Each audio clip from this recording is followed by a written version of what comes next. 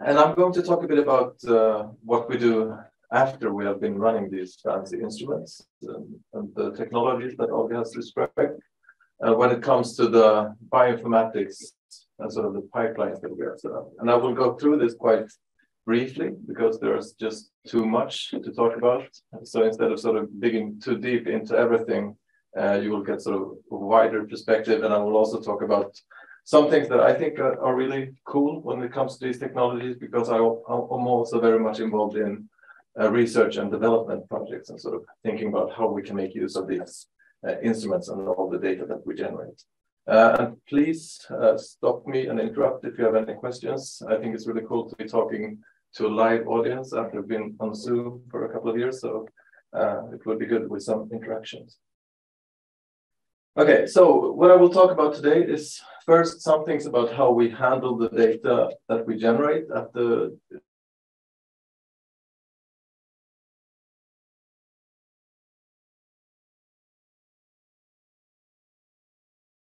when it comes to whole human genome sequencing. That's something that we're doing quite a lot of. How we take care of those data types and what kind of analysis can we provide.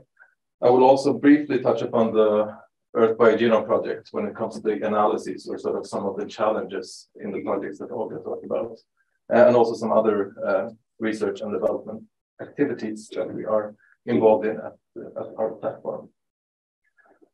Okay, so first, we're talking about the handling of the data. Because we have all these sequencing instruments, there's in these corridors around this building, and they generate tons of data. We need some way to take care of them, of all this data as efficiently as possible. And this is quite a lot of work for us. So there are many bioinformaticians employed at the platforms to try to deal with all of this. And exactly how this is set up, it looks a bit different, sort of for different types of instruments. But basically, we have a sequencing instrument, and attached to that, we have some big types of servers or that has a lot of storage and also compute power to sort of in real time take care of the data that is produced. We also need to sort of have backups of some of the most important things in case this, something crashes. We don't want to sort of have all the sequencing spoiled. And also some initial pre-processing. So that's sort of done at our side. And then we are quite lucky to have the resources from UPMAX. So we have a sort of internal cluster at UPMAX where we can do the production, as we say, for the data analysis. So that's sort of where we run some pipelines. And then when we have been doing that, we can move the data over to somewhere else where you can pick it up. Here it's mentioned something called GRUS. I'll briefly say a few words about that, but the whole system for delivering data is now being changed. So there's a new system coming. And once the data has been uploaded, then you will get a notification that, okay, your sequencing run is done. You can now log in and in some way access the data and put it on either one of the UPMAX servers or perhaps even onto your own computer. Maybe some of you have already experienced this. Otherwise, I'm sure that you will once you start to generate data. It's not always super easy. And especially sort of the PIs sometimes also need to be involved in this thing, with setting up the accounts and everything. And it can be, a bit tricky sometimes. So it's good to also have a technical person associated to the project that can take care of this. Okay, so when it comes to the pipelines, what can we do? So we have set up some pipelines for the normal types of analyses that people are running quite a lot of. And maybe these are not all the ones. I'm sure there are a few other ones as well.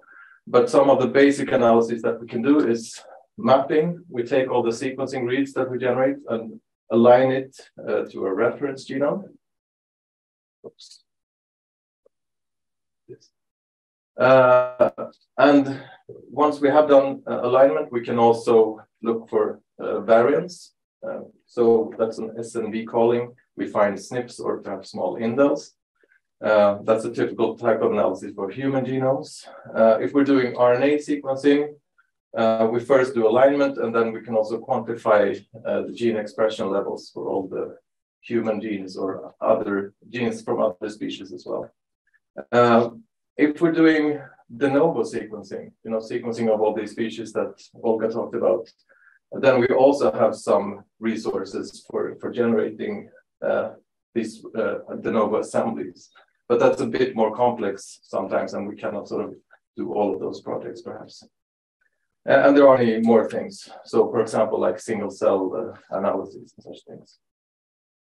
But one important thing here is that the analysis that we're running, they're supposed to be, I mean, for us, it's important that they are automated because we're doing a lot of analyses.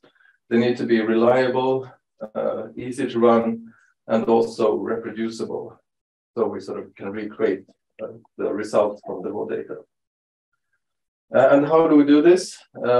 Well, one thing that has been very much invested in development, especially at the Stockholm side of NGI, is something called NF Core. So that's a community set sort of building pipelines, and it's geared towards core facilities. And the idea is sort of to put all of these analysis tools into one framework. And a lot of development has been going on at SciLife Lab, but it's not sort of that NF Core is only a SciLife Lab project. It's much bigger than that. And one of the main persons that has been driving this is Phil Ewells in Stockholm. He was working at NGI, but now he's moved on. But I think this is a really great thing. And it makes life easy for us. And one example of a pipeline that we can run in this setting is this one. This is called SAREC, and it's for looking at cancer genomes and comparing it to normal DNA from the same patient. So then you can sort of, in an easy way, input the data and then get information about mutations, structural variations, copy number variations that are occurring in the cancer. And we are involved in developing these types of pipelines. In this case, it was together with the Barntumorbanken and also NBIS. And the nice thing is that sort of when the pipeline has been developed, then it can be reused for all similar types of projects. One important thing is quality control. And we also have a way of doing that in a very automated way, at least for sort of the standard Illumina projects. There's something called multi-QC that will give you a very nice report of the run performance, the read length distribution, the sequencing quality, and sort of maybe you who have been doing sequencing at our place have received these types of reports. And yeah, you will basically get a web page. You can click around and see, okay, here are all my samples. What are the statistics? And if some specific sample sticks out that didn't perform well, then it will be in some way flagged. And you can sort of perhaps go back and see, okay, is there something strange going on with this particular sample? The data delivery, I briefly mentioned that. Right now it's done to something called GRUS.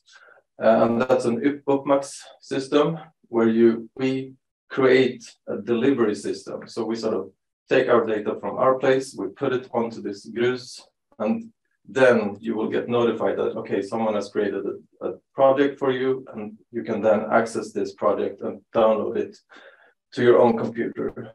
But you need to set up an account in a specific system. In this case, it's called SNCC Super, but this whole thing will sort of change very soon. So it will be done in a different way. So there's something called the data delivery system now from the data center that we will start to use. Actually, we haven't sort of fully transitioned to this yet, so I cannot describe exactly how it's done, but there is a video available at NGI Stockholm that will show you how to do this. Okay. So did you have any questions about sort of the processing on the data, our side, so how we get it to you? Okay, then I will move on a bit and talk about some of the research and development projects and sort of some things in human and biodiversity sequencing. So in some cases at NGI, so we see that, okay, these types of projects are extremely sort of common or important for us, we think that many people want to do the same type of sequencing, then we can allocate some resources for a development project. So it could be, for example, setting up a pipeline, as the example where I described with the cancer normal sequencing. But in other cases, it could also be to build, reference databases or resources that are useful for the community, or other types of strategic collaborations. So one project that I've been working on quite a lot is something called the SweGen project. And this is one of these resources. And the idea with this project was to sequence the genomes of 1,000 Swedish individuals to get a reference database for our population. And we actually were successful in doing this already back in 2016. We had a release party and had this cake that was very tasty. Okay, and why did we do this? What can this project or this database be used for? And the idea is that we're going to sort of look at genetic variants in the population. If you find, for example, a causative variant, or when you're doing clinical sequencing, you have something that you suspect, okay, can this be the cause of this disease? Then you can go to this database and see, okay, what is the frequency of this mutation in the population? If it's super common, it's probably not the sort of the cause of a rare disease. So it should be, in that case, quite rare in this database. We can also use it as match controls. So some study, perhaps you're looking at diabetes and you want to have control population from the same country, then you can use this. You can also use it for population genetics, or even trying to study the human evolutionary history and stuff like that. So there was quite a high demand for this type of data from many different groups already from the very beginning. So we realized that we really need to make this data as open as quickly as possible for the community. So that was one of the sort of big aims with this project. And one thing that was also interesting to think about is how do we create a reference population, which individuals should go into this. And I was sort of not actively taking part in this decision, but it ended up being the Swedish twin registry that was the source for these individuals, and not taking the twin pairs, but just one sibling from each twin pair. And the idea here is that twin birth is kind of a random process across the country, so there shouldn't be too many biases.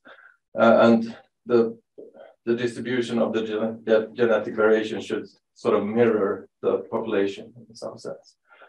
But this also means that there are people with different types of diseases in this database, so it's not a super healthy cohort. And one very important thing why this score was selected was that there was already available data. So 10,000 individuals had been genotyped on SNP arrays in this population. So we could use this to extract 1,000 individuals. The first thing that was done was to create some kind of PCA plot, just seeing, okay, what is the genetic variation in Sweden compared to other places in Europe? And based on this, we could select 1,000 individuals, sequence them on Illumina. At this point in time, I think it's also kind of interesting that we had these 10 instruments. What were they called? The HiSeq X? X10, yeah. So I think that these were bought in 2015, and these are all now gone a long time ago. And it was quite expensive. I think we're talking about 100 million crowns or more. So that also sort of shows the turnaround time in these types of instruments, which is, I mean, it's a bit scary, but there's no use in running these types of instruments now. Anyway, we were able to sequence these 1,000 genomes in 2016, and it was done both in Stockholm and Uppsala.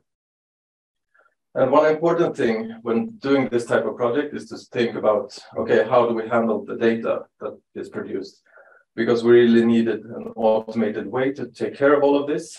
And we had some really good colleagues here in Uppsala who set up this whole pipeline. I will not go into all the details, but basically starting with the raw file, the FASTQ file up here, and then go through many, many different steps and end up with a big file with all the 1,000 individuals combined, the sort of the variance that we have and the frequencies. And to run this pipeline, it took about 2 million compute hours on the big cluster. So there's a very good thing that we have these resources for running lots of analysis in parallel. Otherwise, we've been waiting for, I don't know, many, many years to get this done. I think that we generated about 100 terabytes of data. It shouldn't be gigabytes here. So it's quite a big data set that we have.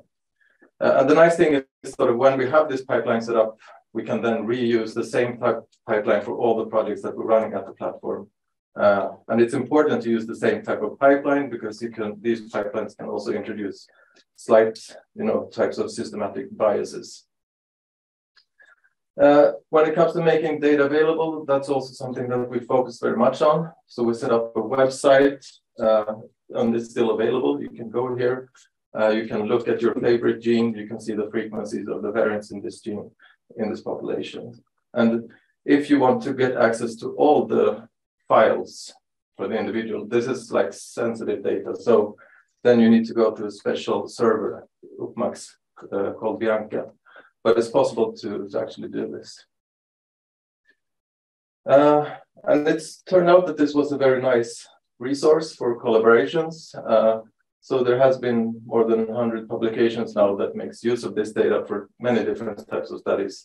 And the nice thing is that it's also used in clinical routine diagnostics.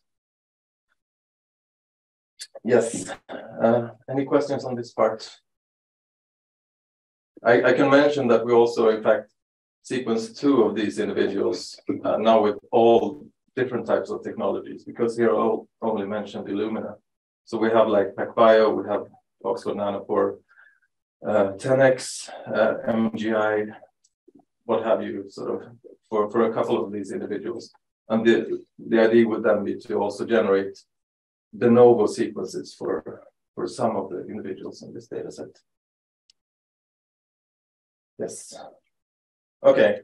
So the next part I would like to talk a bit about is the Earth Biogenome project. And I think that there's a lot to say here, and I'm not sort of the real expert in this on this topic, but I would just like to introduce some of the challenges that we have when it comes to assembling all the genomes of all the species on Earth.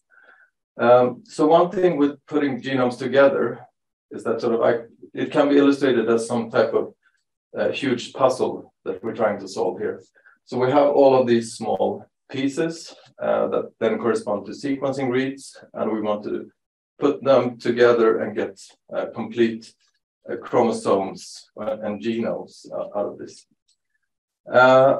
And this is, of course, a quite difficult thing, and it becomes even more difficult if the pieces are small. So one thing that, to sort of make this a bit easier, is to generate large pieces or longer sequencing reads that we can put together. So that is something that has really changed this problem and made it much easier and much more streamlined.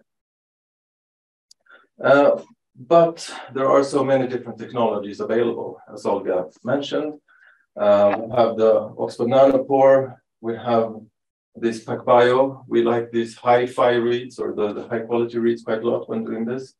But there are also other things, this Hi-C to generate these contact maps and sort of get more chromosome information. There's also something called BioNano. I don't think Olga mentioned that, that's optical mapping. We can also use RNA sequencing, perhaps, to sort of make things easier here. And this is also changing all the time. So there comes new technologies, and also there are many different opinions. And some people are favoring specific technologies because, I don't know, they like to use them more. And the thing here is that the choice of these technologies that we're generating, or sort of that we're choosing, will also really impact the downstream analysis and how much effort you will need to put into the analysis. Okay, but what's the a genome assembly, what are the different parts here? So we start off with the sequencing reads, and ideally they should be very long and also have few errors in them. We then sort of create overlaps between these reads to put them together into something called contigs, or continuous sequences. We then have these bigger contigs. We want to also put them together in some way into something called scaffolds. And sometimes these scaffolds can also contain some small gaps of different sizes. And maybe we then can align these different scaffolds along a chromosome and sort of get an idea of how this chromosome looks. So that's sort of the easy way of describing it. But in reality, in each of these steps, there are many different strategies, algorithms, parameters that can be used. And maybe you need to tweak these depending on the project and sort of what kind of species you're putting together. Is it like diploid? Is it hexaploid, or even worse? Then that can make things more difficult. And also the genome size, of course. Okay, but let's say that we have this complete chromosomes assembled. That's not the end of it, because we also want to know what are the functional elements. So what's going on here? Where are the genes? So once the genome is assembled, it also needs to be annotated. So we want to find out where are the genes located. And we can either do this by some computational methods, by comparing genomes from perhaps other species and genes from other species to our sequences. So there are good ways of doing that, but perhaps that's not sort of the most exact thing to do. And the other thing we can do is to actually generate RNA sequences also from the same species.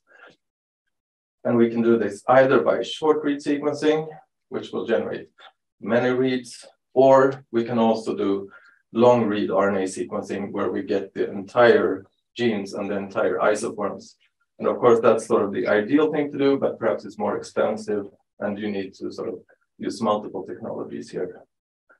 And when you're thinking about RNA sequencing, you also need to think about, okay, which tissues should I be sequencing here to get all the genes from this individual? So we prefer doing RNA sequencing, but yeah, it can still be a challenging thing here. And when we have the genome sequenced, annotated, we also need to make it available somewhere. And I think that there are a lot of discussions in the Earth Biogenome project on how to do this. But one word here that is very important is always this FAIR, that it should be findable, accessible, interoperable, and reproducible. So there will be guidelines, I suppose, on how to do this within the Earth Biogenome project. That's a very big thing. And we are involved, or Olga especially is very much involved in this Earth Biogenome project. And there are a lot of challenges, of course, when trying to sequence everything and sort of in the big way like this. But the good news is that we're not doing it alone. It's not a sort of something that we don't have to come up with all the solutions. So what we're hoping is that we can do some things that gains to the Earth Biogenome project, but also that sort of we can get many things back. And there will be a lot of things happening in this area going forward. Okay, any questions on this part? Okay, then I can just briefly touch upon some other things that we're doing, just because I sort of find these very interesting. So we have a group within the genomics platform that is consisting of both NGI and also ancient genomics and some single cell platforms where we're trying to think about what kind of research and development should we be doing going forward. So I think this is very nice, and we have also like a Trello board with small and big projects that we're working on.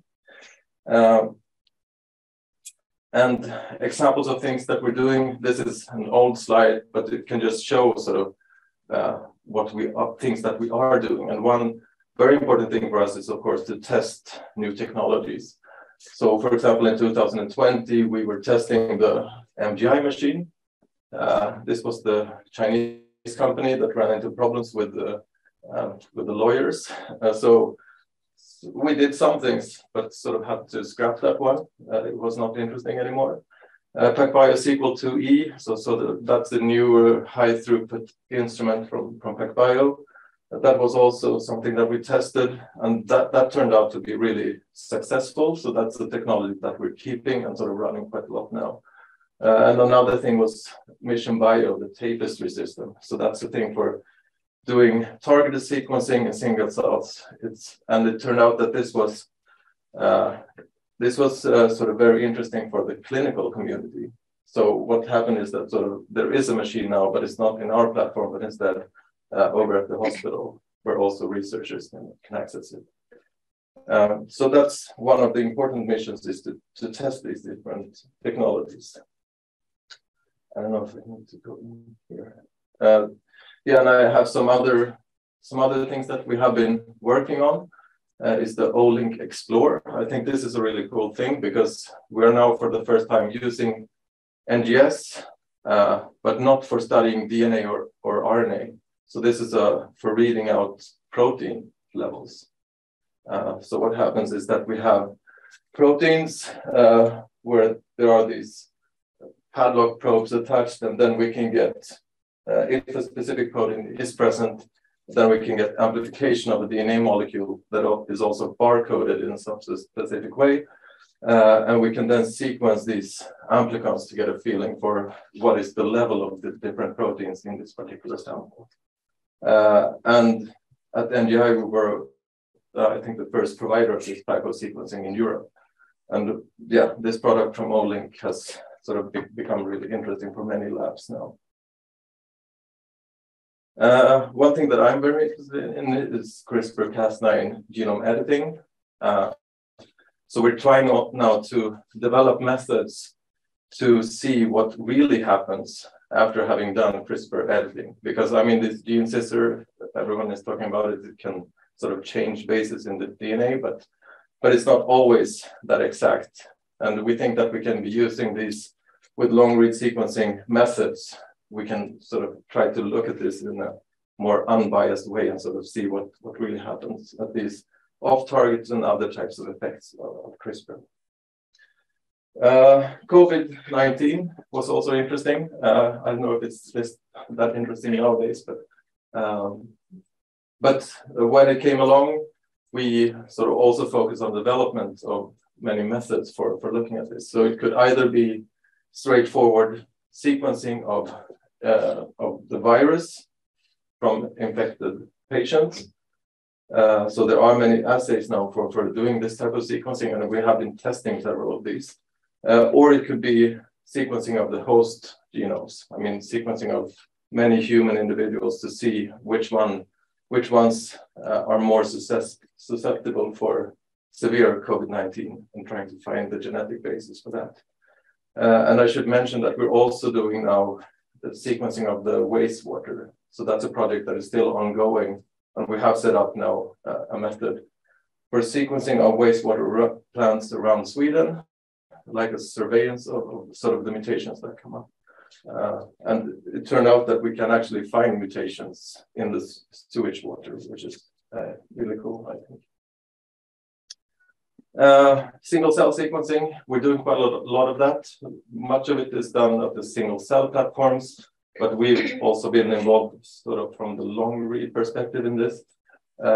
So one thing that we have been trying to do is to sequence the genome of one single cell with long read technologies.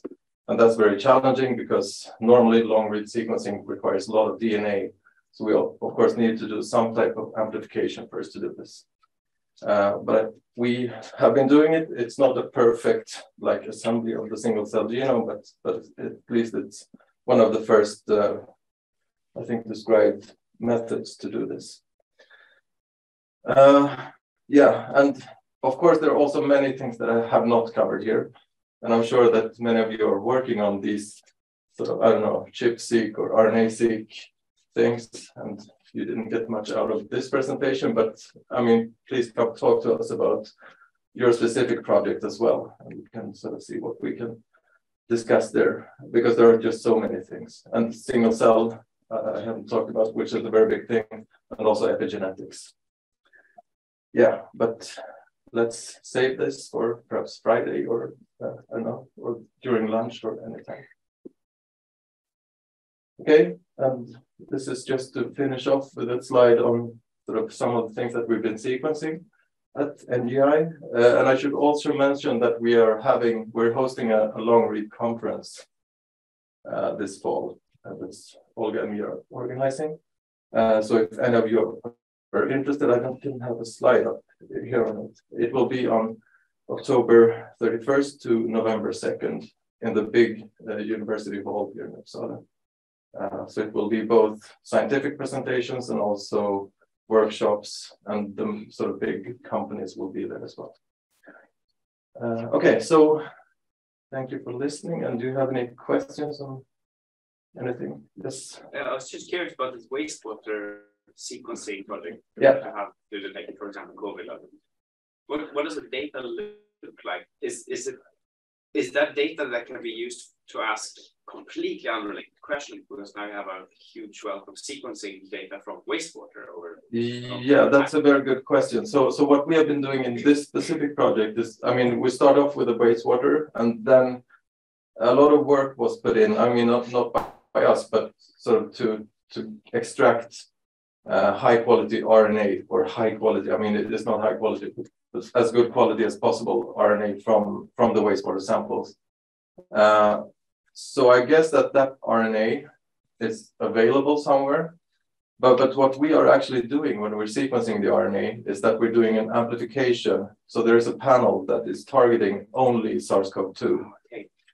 So we amplify the SARS-CoV-2 virus, and we have to do that sort of to get sufficient signal to find the mutations. But I mean, we have, as a starting material, we have the whole sort of RNA soup. And I guess that there will be other stuff in there as well. Which is sequenced? No. It's not sequenced, but we could have been doing it. I mean, we could have sequenced total RNA instead of, doing amplification of the SARS-CoV-2. But lower signal than on COVID. Yeah, but maybe we'll find some other things that are interesting. Maybe this is a naive question, but what makes a good or a bad genome annotation? Because yeah, what do you have to consider? Yeah, I can just briefly answer it, and then Olga perhaps can jump in. But what we are using is something called BUSCO scores usually. So that's something that will tell you how many of the expected gene models are we covering in complete. I don't know exactly how the BUSCO score is computed actually, but I guess that it would be a little bit tricky when you don't know, for instance, for this new species, you don't know the genetic variation and things like that. Yes. So how do you take that into account? Yes. So they're actually working on development of BUSCO. So they tried to create gene models for different organism groups. But interestingly enough, now, even if we look at the non-model species, we can figure out how many of the genes might look complete. Also, how many genes are duplicated and so on. But yes, from the beginning, it was human only. But now there is development just for the Earth Biogenome Project when they're trying to improve BUSCO, so the way how it works. Yeah. Yeah, maybe I can mention there as well. I mean, the human genome, it's been sequenced for, I don't know, 20 plus years. But as you maybe saw this year, they released the complete human genome again. So it's like we have now the genome without any gaps. And what they also did find in that study is that they also detected, I don't remember how many, but was it like 50 or 100 protein coding genes new that no one has seen before. So I mean, the annotation, I mean, even for the human genome, it was apparently not complete. So I guess it's even worse for other species. Yeah, it's a moving target. It is. As I told you, bioinformatics is not an exact science, unfortunately. But what I could do actually, perhaps Adam, you can type it in the chat box for a long read meeting. Oh, LRUA 2022 SE. That's the link. So the early bird is closing very soon. You can ask your bosses to send you to this conference. So there will be day 1 and 2 scientific discussions. So we have sessions on both biodiversity genomics and also human. And there will be also for people speaking about single cell. Yeah. A single cell and RNA long reads. And then the last day, there will be company organized workshops when people will be demonstrating nanopore sequencing in real life. And also bio developers will be talking about their tools. So if you want to venture into the long read things, that it's a golden opportunity to meet with experts and to listen. There is also a poster session. I think we closed poster abstracts, but perhaps if you really, really, really want to, we could perhaps accommodate 1 or 2. Yeah.